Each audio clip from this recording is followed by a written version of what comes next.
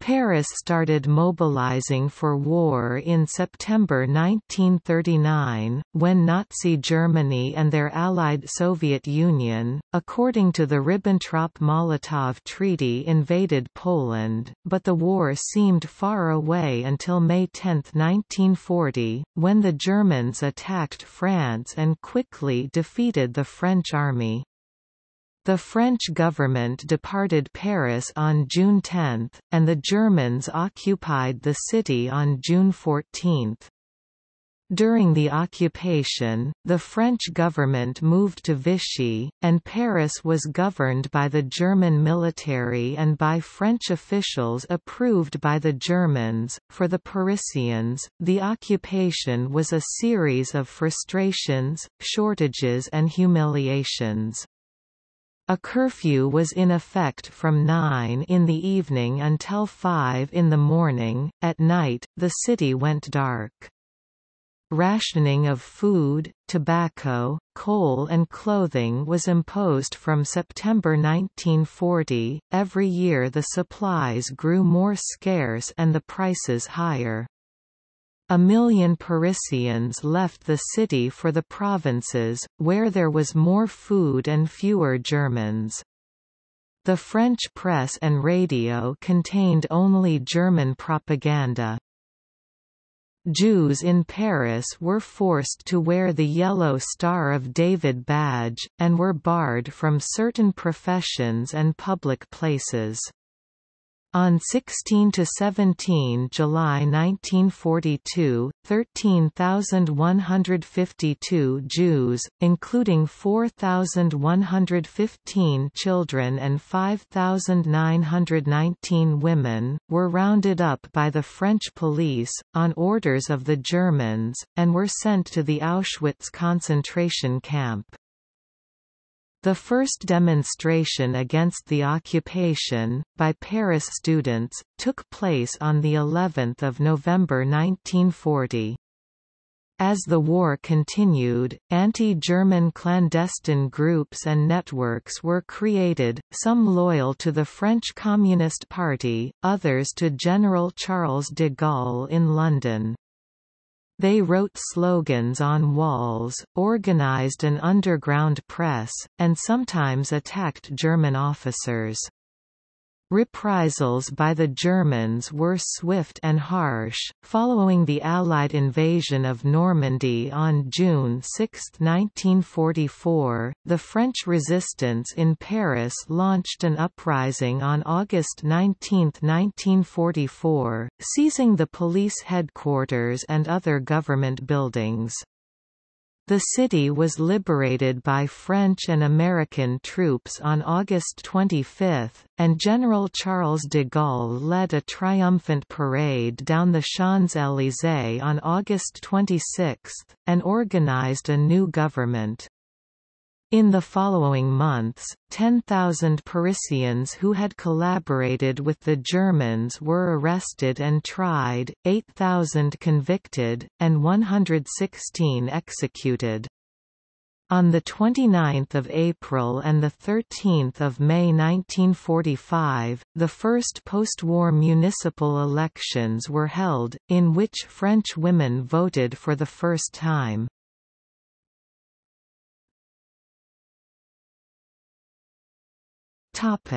Capture.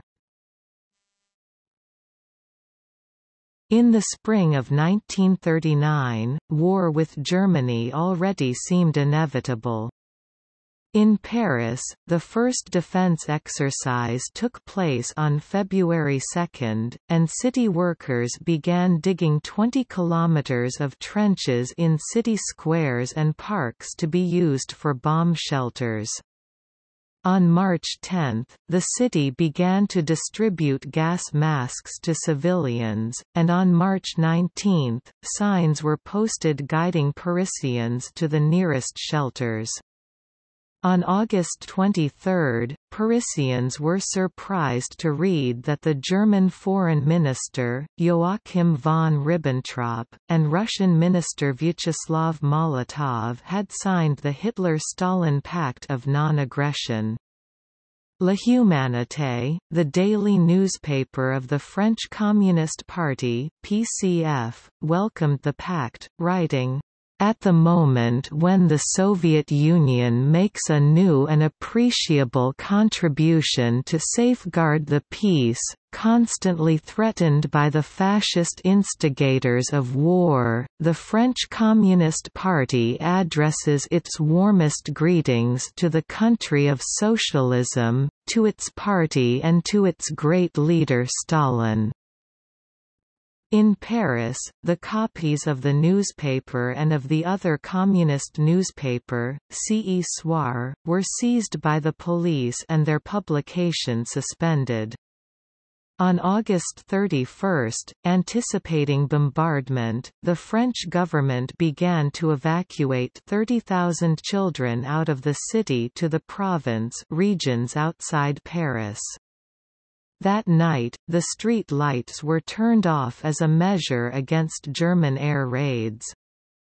On September 1, news reached Paris that Germany had invaded Poland, and France, as expected, promptly declared war on Germany. On August 27, in anticipation of air raids, workmen had begun taking down the stained glass windows of the Sainte-Chapelle. The same day, curators at the Louvre, summoned back from summer vacation, and aided by packers from the nearby La Samaritaine and Bazar de l'Hôtel de Ville department stores, began cataloguing and packing the major works of art, which were put into crates and labeled only with numbers to disguise their contents. The winged Victory of Samothrace statue was carefully wheeled down the long stairway on a wooden ramp to be put on a truck for its departure to the Château de Valençay in the Indre department.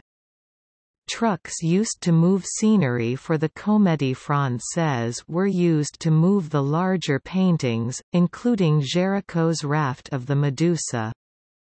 The artworks were carried in slow convoys of trucks, with headlights off to observe the blackout, to the Château of the Loire Valley and other designated locations. The architectural landmarks of the city were protected by sandbags. The French army waited in the fortifications of the Maginot Line, while in Paris ration cards for gasoline were issued, restrictions were put on the sale of meat and, in February 1940, ration cards for food were issued. However, cafés and theaters remained open. The French defense plan was purely passive, waiting for the Germans to attack. After 8 months of relative calm known as the Phony War, La Drôle de Guerre on the Western Front, the Germans struck France on May 10, 1940, bypassing the Maginot Line and slipping through the Ardennes. By May 15, German panzer divisions were only 35 kilometers from Laon, in the rear of the French and British armies, racing toward the English Channel. On May 28, the British realized the battle was lost and began withdrawing their soldiers from the beaches of Dunkerque. Paris was soon flooded with refugees from the battle zone.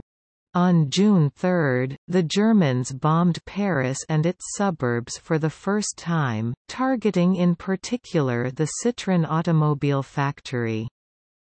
254 persons were killed, including 195 civilians. French Prime Minister Paul Reynaud dismissed his supreme military commander, Maurice Gamelin, and replaced him with the 73-year-old Maxime Weygand.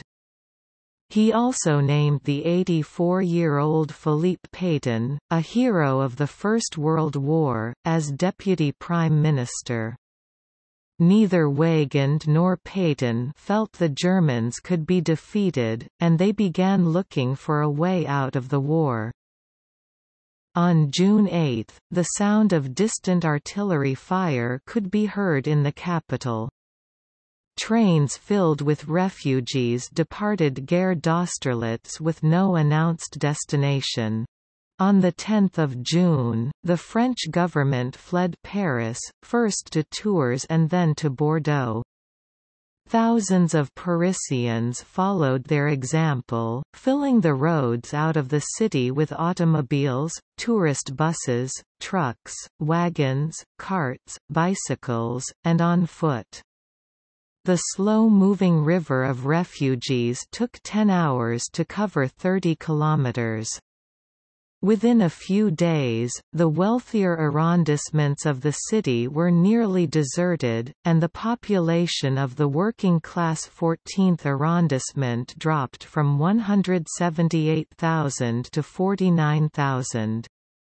The British General Staff urged the French to defend Paris street by street, but Pétain dismissed the idea.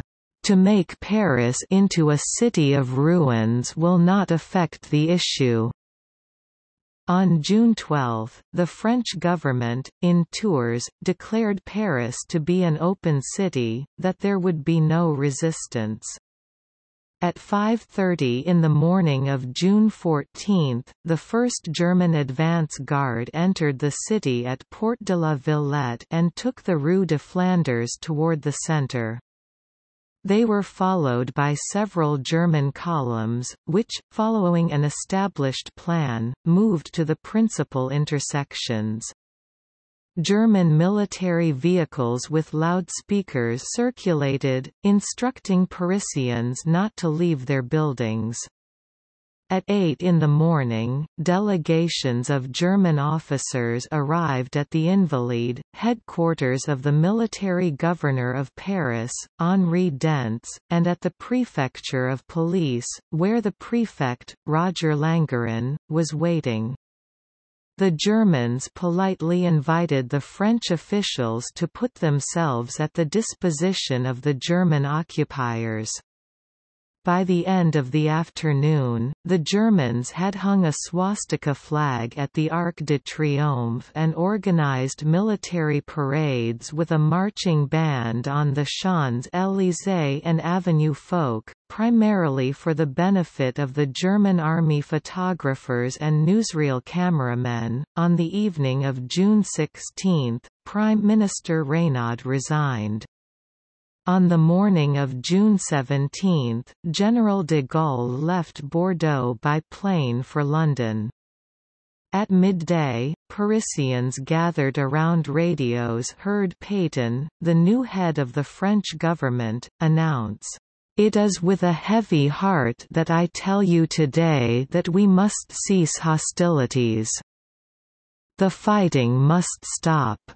Though no armistice had yet been signed, the French army stopped fighting. Adolf Hitler arrived on June 24 for a rapid tour by car. He was accompanied by the German sculptor Arno Breker and by his chief architect, Albert Speer, both of whom had lived in Paris and guided his tour. He saw the Opera House and viewed the Eiffel Tower from the terrace of the Palace of Chaillot, paid homage at Napoleon's tomb, and visited the artists' quarter of Montmartre during his first and only visit to Paris.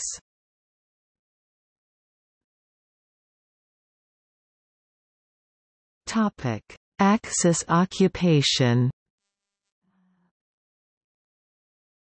During the occupation, the French government moved to Vichy, and Germany's Third Reich flag flew over all the French government buildings.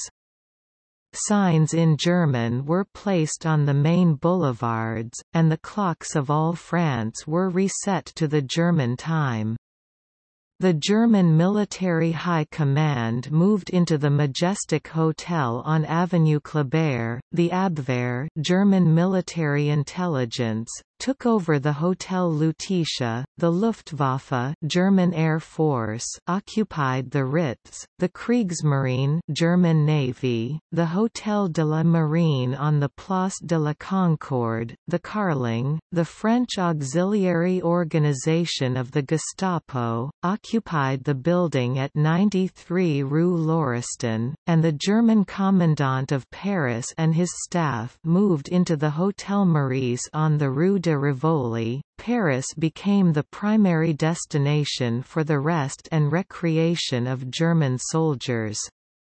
Under the slogan, "Jeder einmal in Paris," everyone once in Paris, each German soldier was promised one visit to Paris. 1 month after the beginning of the occupation, a bi-monthly magazine and guide for visiting German soldiers Der Deutsche Wegleiter für Paris, the German Guide to Paris, was first published by the Paris Kommandantur. Certain hotels and movie theaters were reserved exclusively for German soldiers. A German-language newspaper, the Pariser Zeitung (1941–1944), was also published for the soldiers. The German officers enjoyed the Ritz, Maxims, the Kuppel and other exclusive restaurants, as the exchange rate was fixed to favor the German occupiers. Many houses of prostitution existed in Paris and they began to cater to German clients. The headquarters of the Sicherheitsdienst, the counterintelligence branch of the SS, was at 84th Avenue Foch. French auxiliaries, who worked for the Gestapo, Sicherheitsdienst and Geheime Feldpolizei were based at 93, Rue Lauriston in the 16th arrondissement of Paris. They were known as the Carling or French Gestapo and were active between 1941 and 1944.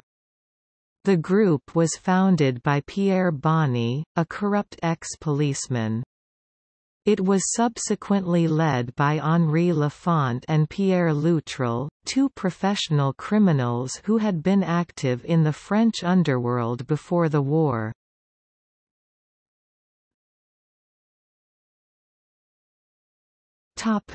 Life in occupied Paris.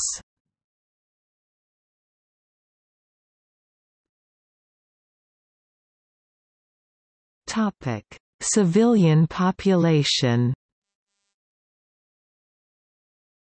By the time that the Germans arrived in Paris, 2/3 of the Parisians, particularly those in the wealthier neighborhoods, had fled to the countryside and the south of France. In what is known as the Exode de 1940, the massive exodus of millions of people from the Netherlands, Belgium, Luxembourg, the north and east of France, fleeing after the German victory of the Battle of Sedan, 12–15 May 1940.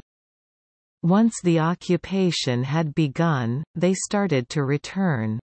By July 7, the city government estimated the population had risen again to 1.5 million, it climbed to 2 million by October 22, and 2.5 million by January 1, 1941. At the beginning of 1943, it fell again, because of air raids by the Allies, the arrest and deportation of Jews and foreigners, and the forced departure to factories in Germany of many young Frenchmen, as part of the Service du Travail Obligatoire (STO), obligatory work service. The attitude of the Parisians toward the occupiers varied greatly. Some saw the Germans as an easy source of money, others, as the prefect of the Seine, Roger Langeron, arrested on 23 June 1940, commented, "Looked at them as if they were invisible or transparent. The attitude of members of the French Communist Party was more complicated. The party had long denounced Nazism and fascism, but after the signing of the Molotov–Ribbentrop Pact on 23 August 1939, had to reverse direction. The editors of the Communist Party newspaper, La Humanité, which had been closed down by the French government, asked the Germans for permission to resume publishing, and it was granted. The party also asked that workers resume work in the armaments factories, which were now producing for the Germans. Many individual communists opposed the Nazis, but the ambivalent official attitude of the party lasted until Operation Barbarossa, the German attack on the Soviet Union on June 22, 1941. For the Parisians, the occupation was a series of frustrations, shortages and humiliations. A curfew was in effect from 9 in the evening until 5 in the morning. At night, the city went dark. Rationing of food, tobacco, coal and clothing was imposed from September 1940. Every year the supplies grew more scarce and the prices higher. The French press and radio broadcast only German propaganda. The beginning of the STO, the program that required large number of young Frenchmen to work in factories for the German war industry, in exchange for the return of older and sick French prisoners of war in Germany, greatly increased the resentment of the French population against the Germans. Most Parisians, however, only expressed their anger and frustrations in private, while the police of Paris, under German control, received every day hundreds of anonymous denunciations by Parisians against other Parisians.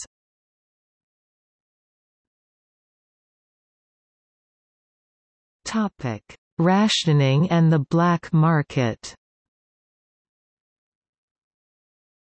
Finding food soon became the first preoccupation of the Parisians.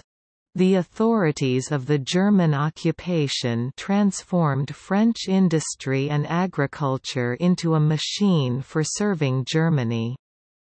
Shipments to Germany had first priority, what was left went to Paris and the rest of France.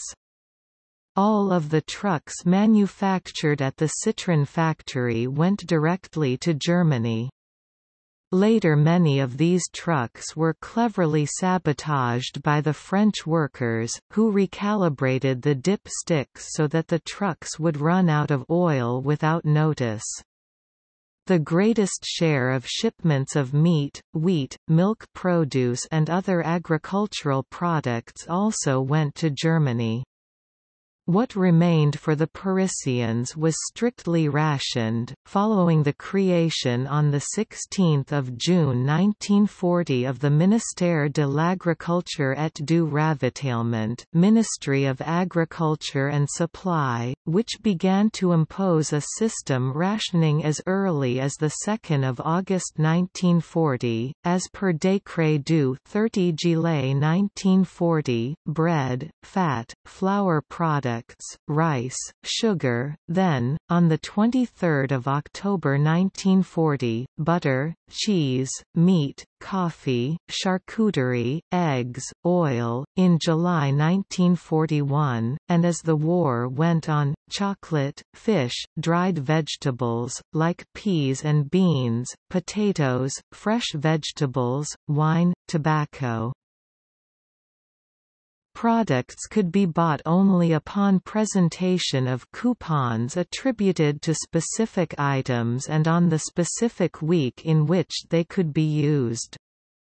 Parisians, and all the population of France, were divided into 7 categories depending upon their age, and allotted a certain amount of each product each month.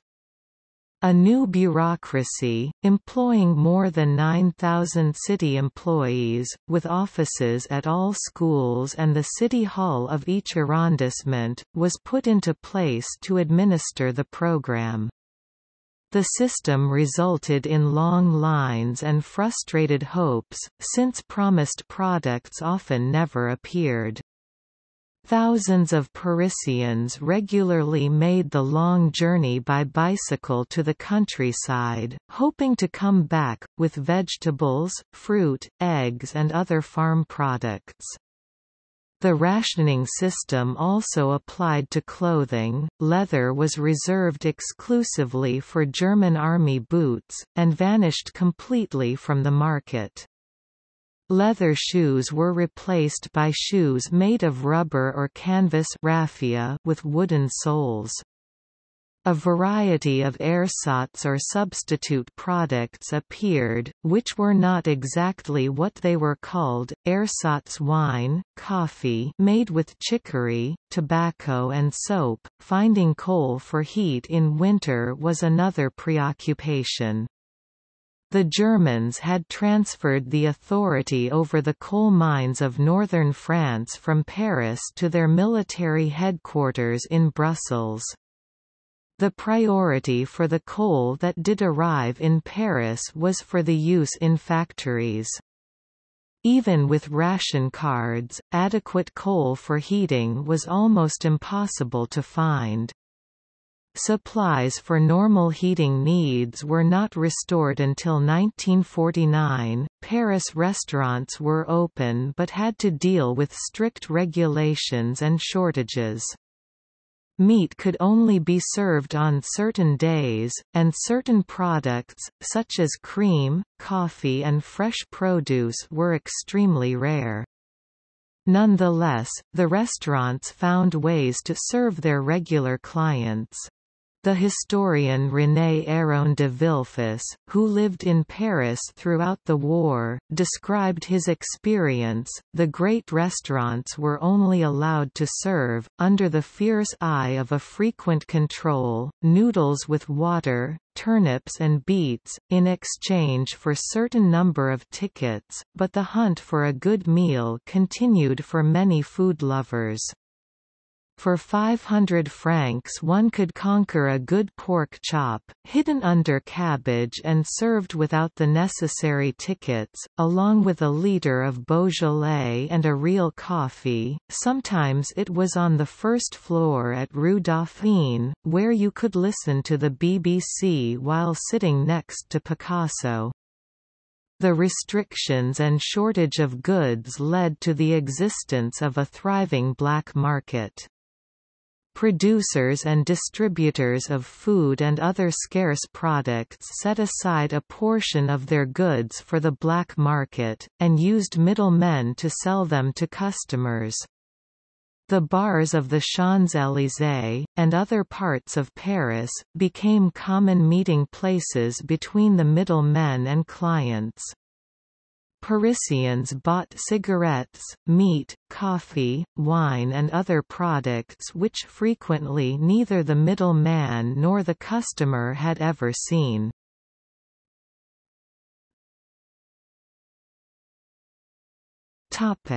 Transport. Due to the shortage of fuel, the number of automobiles on the Paris streets dropped from 350,000 before the war to just under 4,500.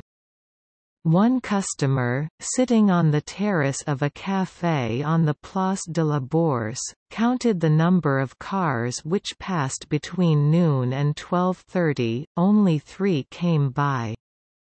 Older means of transportation, such as the horse-drawn fiacre, came back into service. Trucks and automobiles that did circulate often used gazogene, a poor-quality fuel carried in a tank on the roof, or coal gas or methane, extracted from the Paris sewers. The metro ran, but service was frequently interrupted and the cars were overcrowded. 3,500 buses had run on the Paris streets in 1939, but only 500 were still running in the autumn of 1940. Bicycle taxis became popular, and their drivers charged a high tariff. Bicycles became the means of transport for many Parisians, and their price soared. A used bicycle cost a month's salary.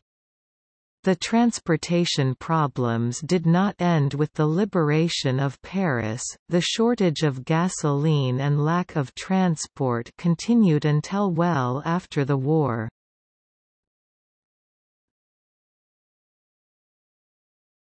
Topic: Culture and the arts. One of the greatest art thefts in history took place in Paris during the occupation, as the Nazis looted the art of Jewish collectors on a grand scale. Great masterpieces in the Louvre had already been evacuated to the chateaux of the Loire Valley and the unoccupied zone, and were safe. The German army was respectful of the Hague Conventions of 1899 and 1907 and refused to transfer the works in French museums out of the country, but the Nazi leaders were not so scrupulous. On 30 June 1940, Hitler ordered that all art works in France, public and private, should be «safeguarded». Many of the French wealthy Jewish families had sent their artworks out of France before leaving the country, but others had left their art collections behind. A new law decreed that those who had left France just before the war were no longer French citizens, and their property could be seized. The Gestapo began visiting bank vaults and empty residences, and collecting the works of art. The pieces left behind in the 15 largest Jewish-owned art galleries in Paris were also collected, and transported in French police vans. In September, a new organization, the Reichsleiter Rosenberg Task Force Einsatzstab Reichsleiter Rosenberg, was created to catalogue and store the art. It was moved to the Galerie Nationale du Jeu de Paume, a building in the Tuileries Gardens used by the Louvre for temporary exhibits. More than 400 crates of artworks were brought to the Jeu de Paume by Luftwaffe personnel, unpacked and catalogued. Hermann Göring, the head of the Luftwaffe, visited the Jeu de Paume on November 3 and returned on the 5th, spending the entire day there, picking out works for his private collection. He selected 27 paintings, including works by Rembrandt and Van Dyck owned by Edouard de Rothschild, as well as stained glass windows and furniture intended for Carenhall, the luxurious hunting lodge he had built in the Schorfheide forest, in Germany. Another Rothschild-owned painting, The Astronomer by Vermeer, was reserved for Hitler himself. 15 masterpieces-filled railroad boxcars were sent to Germany with Göring's personal train. Göring visited the Jeu de Paume 12 more times in 1941, and 5 times in 1942, adding to his collection. Confiscations continued at banks, warehouses, and private residences, with paintings, furniture, statues, clocks, and jewelry accumulating at the Jeu de Paume, and filling the whole ground floor. The staff at the Jeu de Paume catalogued 218 major collections. Between April 1941 and July 1944, 4,174 cases of art works filling 138 boxcars, were shipped from Paris to Germany. Much of the art, but not all, was recovered after the war.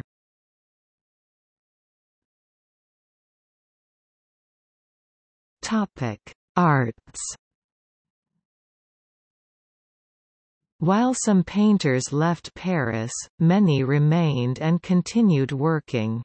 Georges Braque returned to Paris in autumn 1940 and quietly continued working. Pablo Picasso spent most of 1939 in a villa in Royan, north of Bordeaux. He returned to Paris and resumed working in his studio on Rue des Grands Augustins. He frequently received visitors at his studio, including Germans, some admiring and some suspicious. He had postcards made of his famous anti-fascist work, Guernica, to hand out as souvenirs to visitors, and had serious discussions of art and politics with visiting Germans, including writer Ernst Junger. While his work was officially condemned as degenerate, his paintings continued to be sold at the Hotel Druet auction house and at the Galerie Louise Laris, formerly Daniel Henry Kahnweiler's. German treasurer officials opened Picasso's bank vault, where he stored his private art collection, searching for Jewish-owned art they could seize. Picasso so confused them with his descriptions of ownership of the paintings that they left without taking anything. He also persuaded them that the paintings in the adjoining vault, owned by Braque, were actually his own.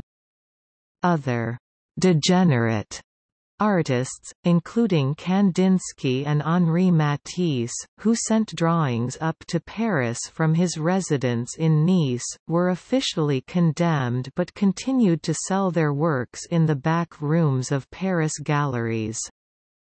A few actors, such as Jean Gabin and film director Jean Renoir, chose, for political or personal reasons, to leave Paris, but many others remained, avoided politics and focused on their art.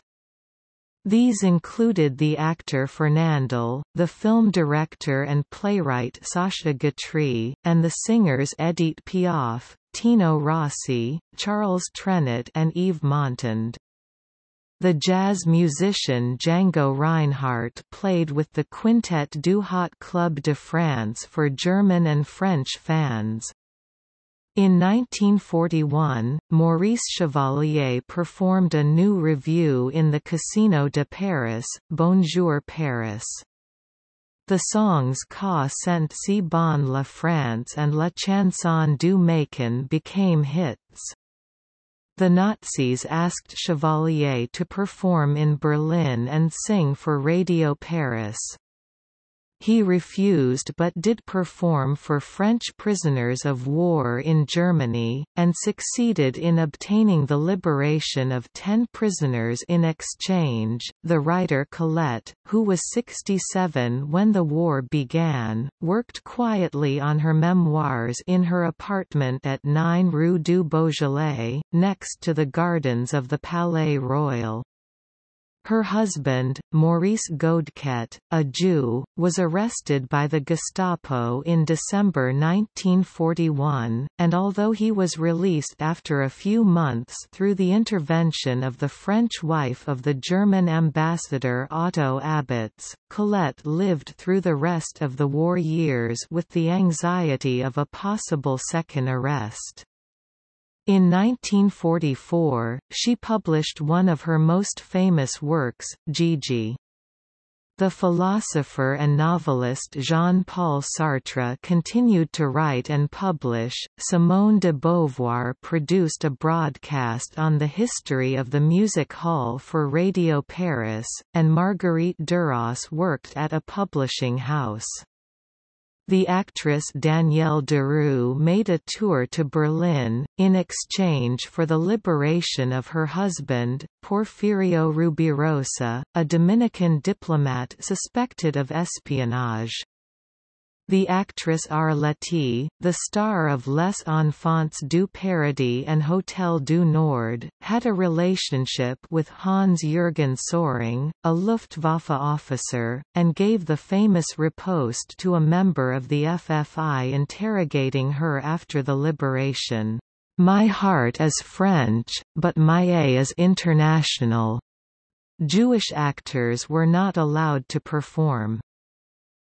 Some places in Paris were frequented by homosexual actors and artists, notably the swimming pool in the Bois de Boulogne and the bars Le Select and Le Sans Souci. The actor Jean Marais was officially harassed for his homosexuality, and the actor Robert Hugh Lambert was arrested and deported, most likely because of his relationship with a German officer whom he did not want to name. He died at the Flossenburg concentration camp on 7 March 1945. The Germans made a continual effort to seduce the Parisians through culture. In 1941, they organized a festival of German music by the Berlin Philharmonic at the Paris Opera, a play from the Schiller Theatre in Berlin at the Théâtre des Champs-Élysées, and an exhibit by the German sculptor Arno Breker.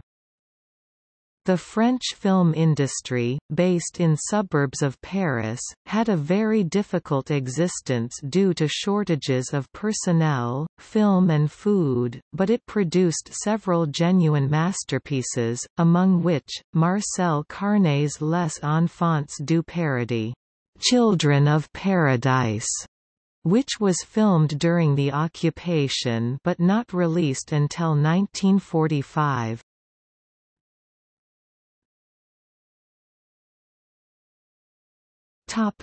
Antisemitism. From the very beginning of the occupation, Jews in Paris were treated with particular harshness.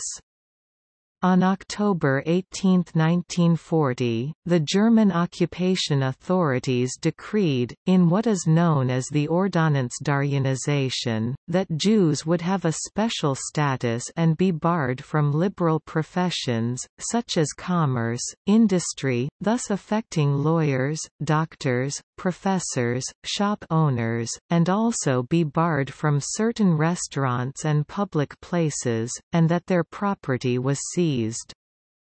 On May 23, 1942, the head of the anti-Jewish section of the Gestapo, Adolf Eichmann, gave secret orders for the deportation of French Jews to the concentration camp of Auschwitz. On May 29, 1942, all Jews in the occupied zone over the age of 6 were required to wear the Yellow Star of David badge.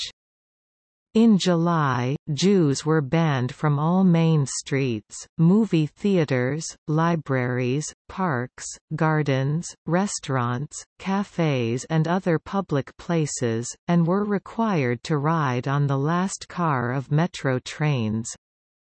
On 16–17 July 1942, on Germans' orders, 13,152 Jews, 4,115 children, 5.919 women and 3,118 men were rounded up by the French police. Unmarried persons and couples without children were taken to Drancy, some 20 kilometers north of Paris, while 8,160 men, women and children comprising families went to the Velodrome de Hiver, Vel de Hive Stadium, on Rue Nelliton in the 15th arrondissement, where they were crowded together in the heat of summer, with hardly any food, water and no hygienic facilities for 5 days before being sent to Drancy, Compiègne, Pithiviers and Bonne-la-Rolande internment camps, preludes to the Auschwitz extermination camp. The roundup was considered a failure by the Germans, since they had prepared trains for 32,000 persons. Arrests continued in 1943 and 1944. By the time of the liberation, it was estimated that 43,000 Jews from the Paris region, or about half the total population of the community, had been sent to the concentration camps, and that 34,000 died there.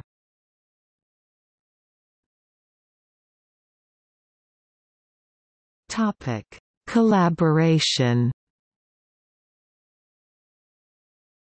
Many Parisians collaborated with the government of Marshal Pétain and with the Germans, assisting them with the city administration, the police, and other government functions. French government officials were given the choice of collaborating or losing their jobs.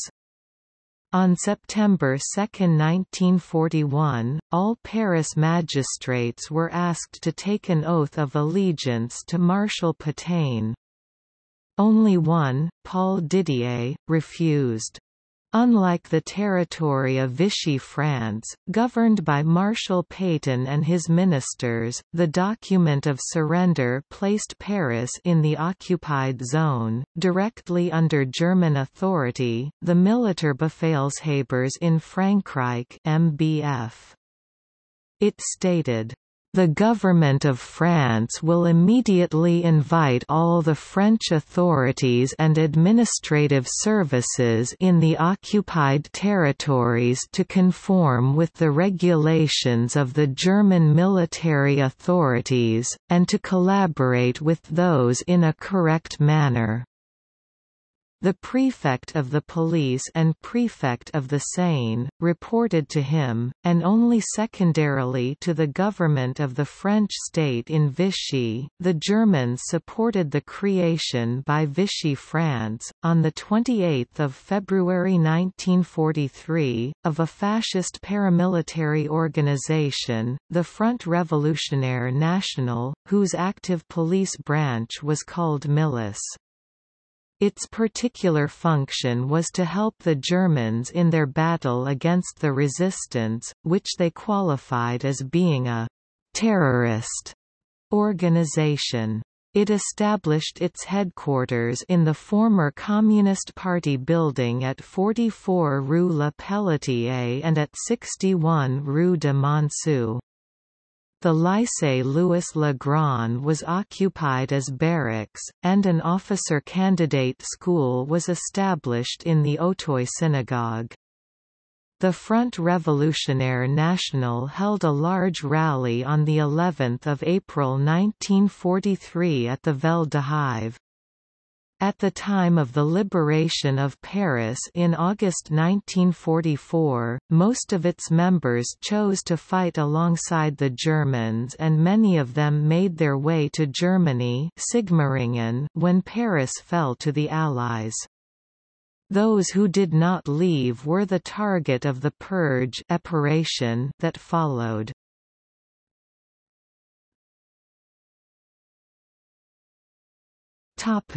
Crime.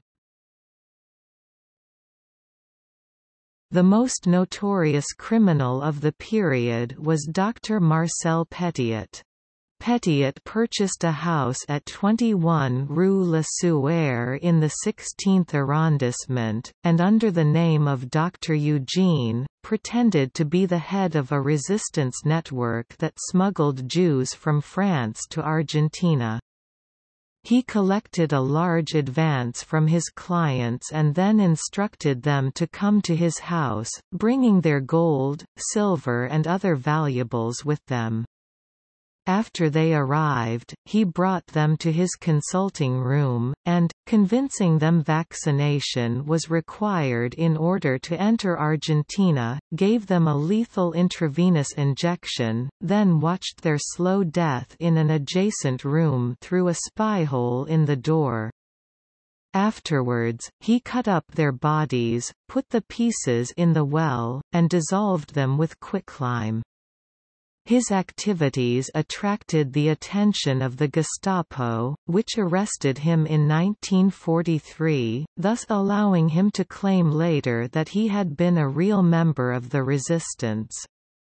His crimes were discovered after the liberation in 1944, and he was charged with the murders of 27 persons, tried in 1946, and sentenced to death. He went to the guillotine on May 25, 1946. The gold, silver and other valuables were not found when he was arrested. In search of the treasure, the house was carefully demolished in 1966, but no trace of it was ever found.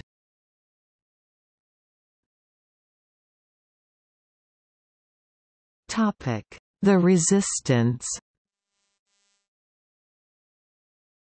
On June 18, 1940, Parisians listening to the BBC heard an obscure French brigadier general, Charles de Gaulle, in London, make an appeal Appel du 18 Juin to continue the resistance against the Germans.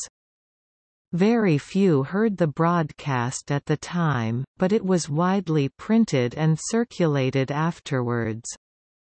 On June 23, the German occupation authorities ordered all French persons to turn in any weapons and short-wave receivers they possessed, or face severe measures. Within Paris, opposition was isolated and slow to build. On August 2, de Gaulle was condemned to death for treason, in absentia, by Marshal Pétain's new government.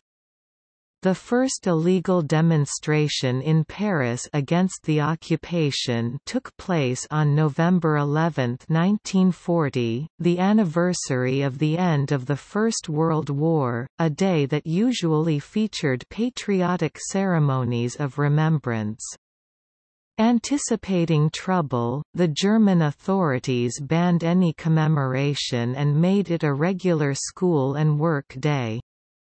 Nonetheless, the students of Paris lycées high schools circulated handbills and leaflets calling for students to boycott classes and meet at the tomb of the unknown soldier beneath the Arc de Triomphe.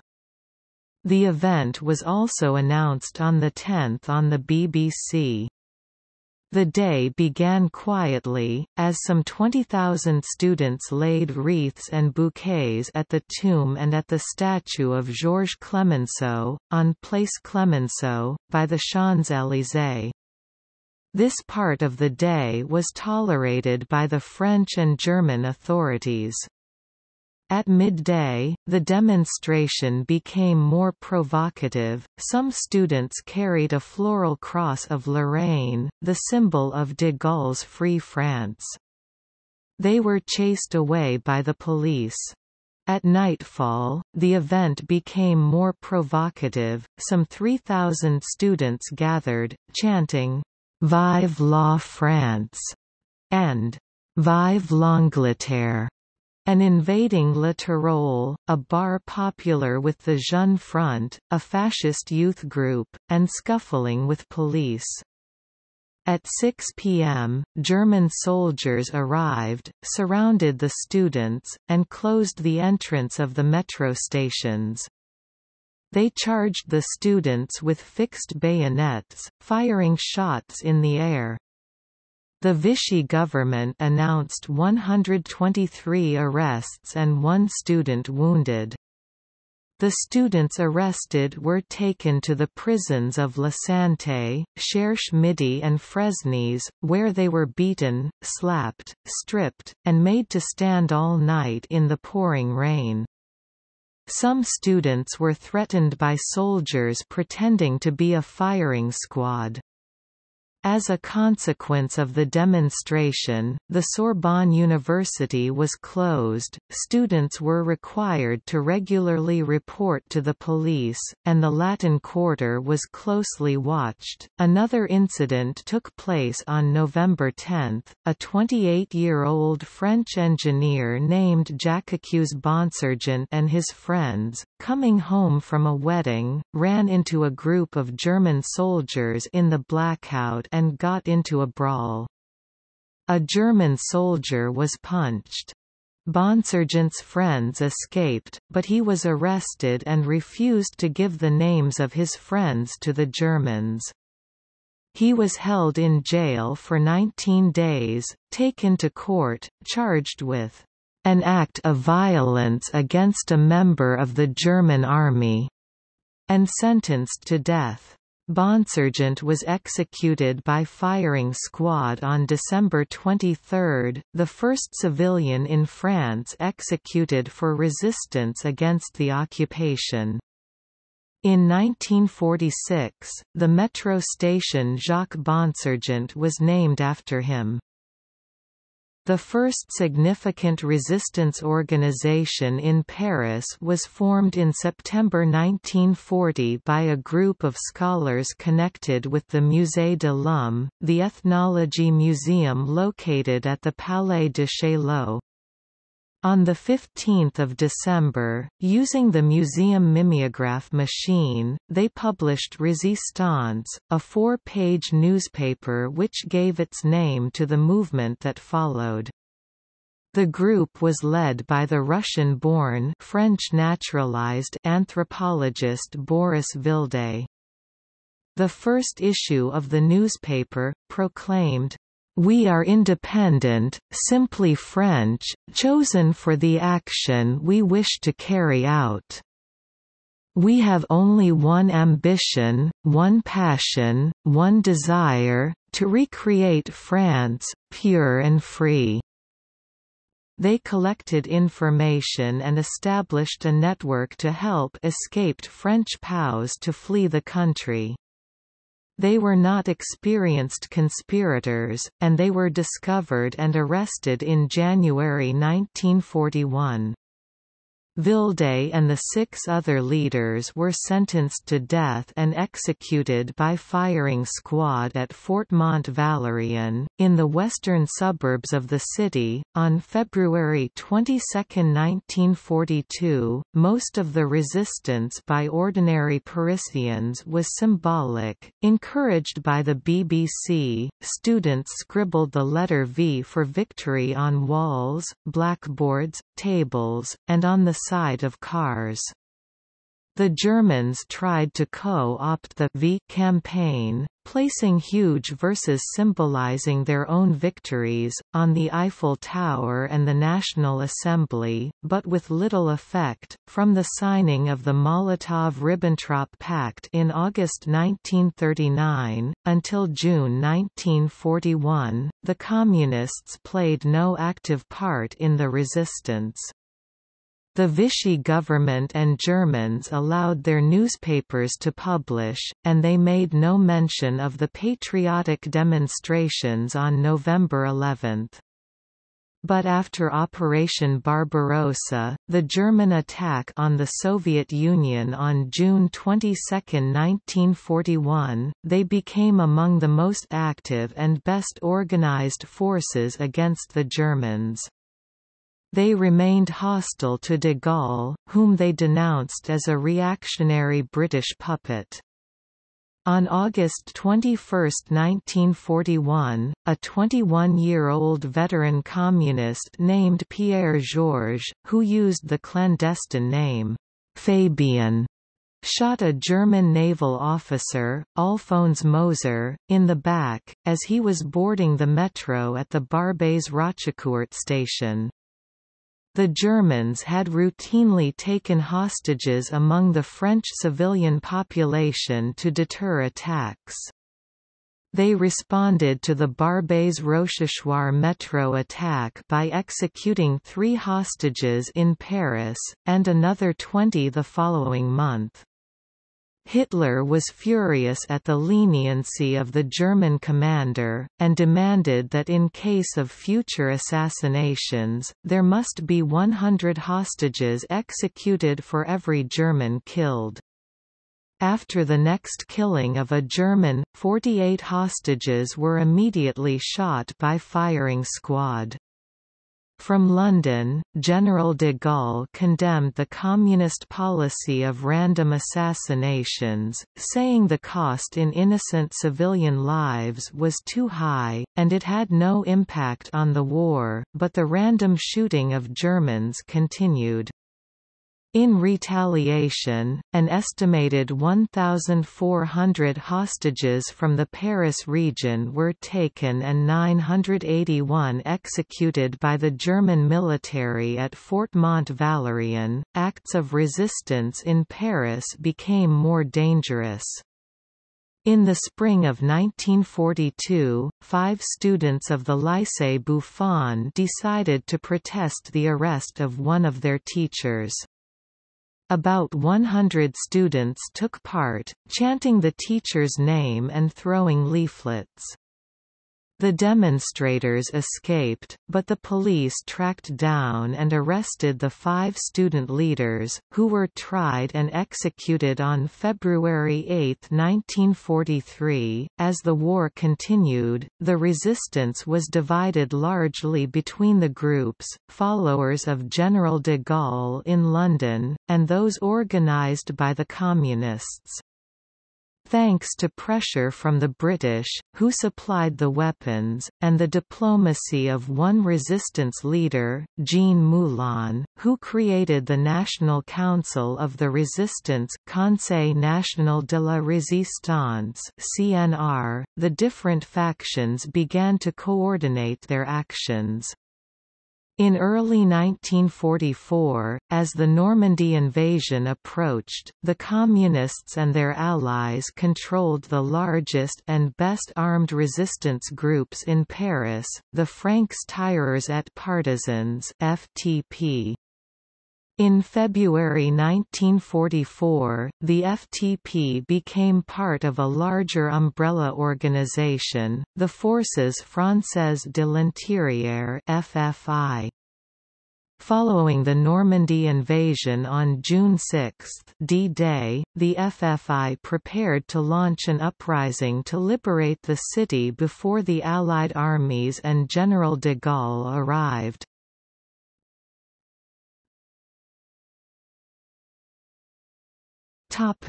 Liberation. The Allies landed at Normandy on June 6, 1944, and 2 months later broke the German lines and began to advance toward and around Paris. German control over Paris was already breaking down. 100,000 Parisians had turned out on July 14 for a prohibited celebration of Bastille Day. German soldiers fired into the air, but the French police did nothing. On August 10, half of the 80,000 railroad workers in the Paris region went on strike, stopping all railroad traffic. On August 15, the new German commander of Paris, General Dietrich von Choltitz, ordered that 3,000 resistance members held in Paris jails be transferred out of the city. They were loaded into trains, 170 persons in each cattle car, and sent to the concentration camps of Buchenwald and Ravensbrück. Only 27 returned. On the same day, the Paris police learned that policemen in the suburbs were being disarmed by the Germans. They immediately went on strike. In Paris, most of the electricity and gas were cut off, there was little food available, and the metro had stopped running. On August 19, against the opposition of de Gaulle's representative in Paris, Jacques Chaban-Delmas, the National Council of the Resistance and the Parisian Committee on Liberation jointly called for an immediate uprising. It was commanded by the regional leader of the communist-led FFI, Colonel Henri Rol Tanguy. Chaban-Delmas reluctantly agreed to participate. Liberation committees in each neighborhood occupied the government buildings and headquarters of collaborationist newspapers, and put up barricades in the northern and eastern neighborhoods, where the resistance was the strongest. To the surprise of Henri Rol Tanguy, the Paris police also joined in the uprising. 1,000 policemen occupied the prefecture of police, the police headquarters on the Ile de la Cité. At the time of the uprising, most of elite German units had left the city, but 20,000 German soldiers remained, armed with about 80 tanks and 60 artillery pieces. While the resistance had about 20,000 fighters, they had only 60 hand guns, a few machine guns, and no heavy weapons. Nonetheless, on the morning of August 20, a small group of resistance fighters, led by Marcel Floret, walked into the City Hall of Paris and demanded a transfer of operations. The building was then occupied by the resistance. Rol Tanguy commanded the uprising from a bunker 26 meters beneath the statue of the Lion de Belfort, Place Denfert Rochereau, which communicated with the catacombs. Parisians cut down trees and tore up paving stones to build barricades. Scattered sniping and street fighting broke out between the Germans, the milice and the resistance. Prisoners were executed on both sides. The resistance took weapons from fallen Germans, and even captured trucks and even tanks, but neither side had enough military power to defeat the other. The Allies had originally planned to bypass Paris, to avoid street fighting and the necessity of feeding a huge population. However, when news of the uprising in Paris reached them, Generals Eisenhower and Bradley agreed to send the French 2nd Armored Division of General Leclerc to Paris, and sent the American 4th Armored Division to support them. The 2nd Armored Division set out early in the morning of August 23 with 16,000 men, 4,200 vehicles and 200 tanks. By the afternoon of the 24th, they were in the western and southern Paris suburbs. On 23 August, Leclerc had sent a small column of 3 tanks and 11 half-tracks, commanded by Captain Drawn, to enter the heart of the city. By 9 p.m., Drawn had reached the Hôtel de Ville, where he was greeted by Georges Bidault, the head of the National Council of the Resistance Conseil National de la Résistance, and André Taulet, commander of the Paris Committee of Liberation Comité Parisien de la Libération. Then he went to the Prefecture of Police for a meeting with de Gaulle's representative, Chaban-Delmas. The main force of Leclerc's 2nd Armored Division and the U.S. 4th Infantry Division entered the city on the morning of the 25th. There was fierce resistance near the Invalides and the École Militaire, in which some French soldiers were killed and tanks destroyed. By the end of the morning, the Germans had been overcome and a large French tricolour flag was hoisted on the Eiffel Tower. General von Choltitz was an unrepentant Nazi, and had been ordered by Hitler to leave the city a heap of burning ruins. But he also realized the battle was lost, and he did not want to be captured by the resistance. Through the offices of the Swedish Consul General, Raoul Nordling, he ignored Hitler's orders and arranged a truce. In the afternoon of the 25th he travelled from his headquarters in the Hotel Meurice to the Montparnasse train station, the headquarters of General Leclerc, where, at about 3 o'clock in the billiards room of the station staff, he and Leclerc signed a surrender. Chaban Dalmas and Rol Tanguy, leader of the FFI, were also present, and it was suggested that Rol Tanguy should also sign the surrender. Leclerc dictated a new version, and put the name of the FFI leader ahead of his own. The occupation of Paris was officially over. De Gaulle arrived in Paris 2 hours later. He met first with Leclerc, complaining to him that Rol Tanguy had signed the surrender.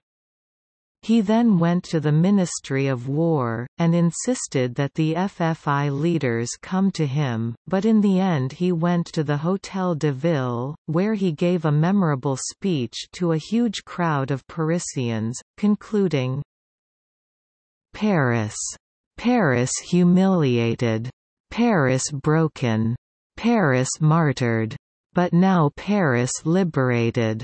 Liberated by herself, by her own people with the help of the armies of France, with the support and aid of France as a whole, of fighting France, of the only France, of the true France, of eternal France."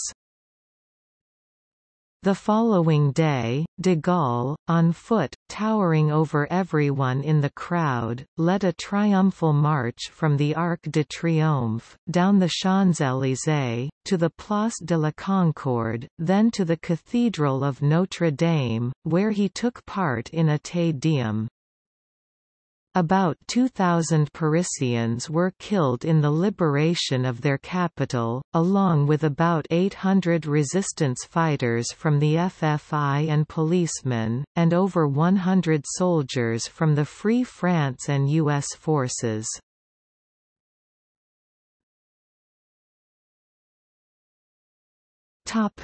Food crisis. During the liberation, food in Paris was getting scarcer by the day. The French rail network had largely been destroyed by Allied bombing, so getting food into Paris had become a problem, especially since the Germans had stripped the capital of its resources for themselves.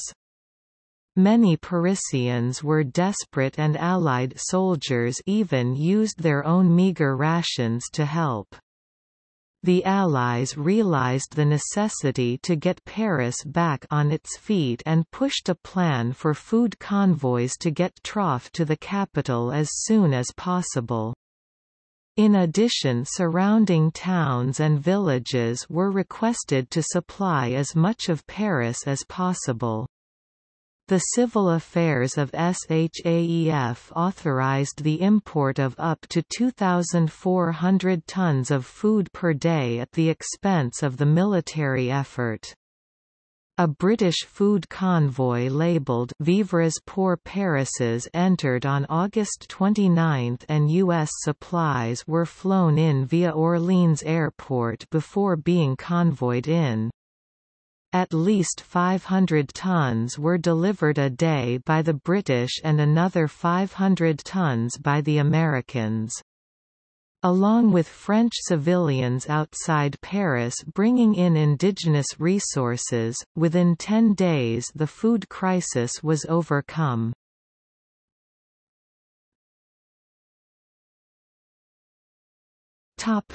Vengeance and renewal. Immediately following the liberation of the city, Parisians who had collaborated with the Germans were punished. Women who had slept with German soldiers had their heads shaved and were humiliated. Some Parisians, including Coco Chanel, who had been living with a German officer, quietly left the country, and did not return for many years. 9,969 persons were arrested. A military tribunal was established for those who had collaborated with the German army and police, and a separate judicial tribunal was set up for economic and political collaborators. Of those arrested, 1,616 were acquitted, and 8,335 were found guilty. In the Seine department, the two tribunals sentenced 598 collaborators to death, of whom 116 were executed. The others, who had escaped from France, were condemned in absentia. The liberation did not immediately bring peace to Paris. 1,000 persons were killed and injured by a German bombing raid on August 26. The city and region suffered from attacks by German V-1 rockets beginning on September 3. Food rationing and other restrictions remained in force through the end of the war, but the climate of fear had disappeared. The political life of the city was gradually renewed, under the close watch of General de Gaulle. On August 27, the Council of Ministers held its first meeting at the Hôtel Matignon since 1940. In October, a provisional municipal council was established, but it did not formally meet until March and April 1945. The first issue of a new newspaper, Le Monde, was published on December 18, 1944. On April 13, 1945, just before the end of war, a new ordinance set the date for the first municipal elections since the war began. They were held on 29 April, and for the first time French women were allowed to vote.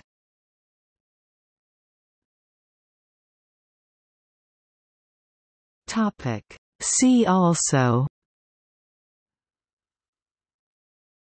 Fall of France, German military administration in occupied France during World War II, Liberation of Paris.